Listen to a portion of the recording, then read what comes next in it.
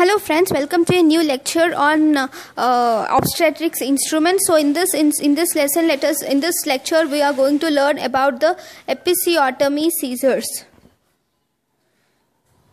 So this is episiotomy scissors. How are you going to visualize, or how are you going to identify this episiotomy scissors? Number one, this episiotomy scissor has an angle.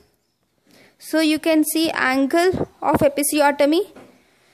So scissors, there is an angle for episiotomy scissors. So this angle will be somewhat more than 60 degrees.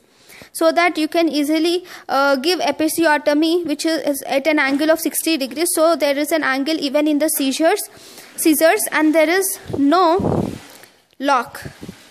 And if you see the scissors which is there, it is a little flattened. See, here you will have flat blades. The blades are horizontally flat.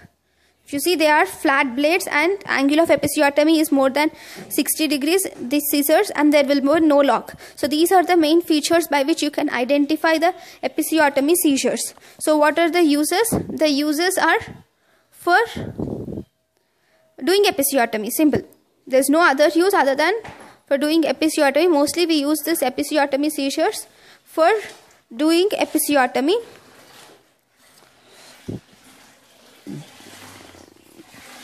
So it has two edges. One, it has a blunt edge, and the other, it has a curved. See, it has a blunt, it has a sharp. So this is the blunt tip. The blade with blunt tip will go into the vagina. So it also has one more thing which is important. It has a blade with blunt tip. Okay. So this is the blade with blunt tip. So the blade with blunt tip will go into the vagina.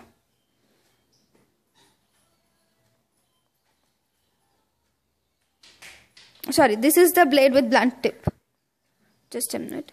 Yeah, this is the blade with blunt tip. So this is the tip, this is sharp, this is blunt. Yeah, what I said is true. So this is the blade with blunt tip. This blade with blunt tip will go into the vagina. So if this is the opening of the vagina, okay, this blade which is there, so that blade will go into the vagina, and this sharp tip blade will be outside, and we give a cut like this. Okay. So the blunt tip, blade with blunt tip, this goes into the vagina. Why? It will not cause any lacerations. If the blade with sharp tip, it goes into the vagina, it can cause lacerations.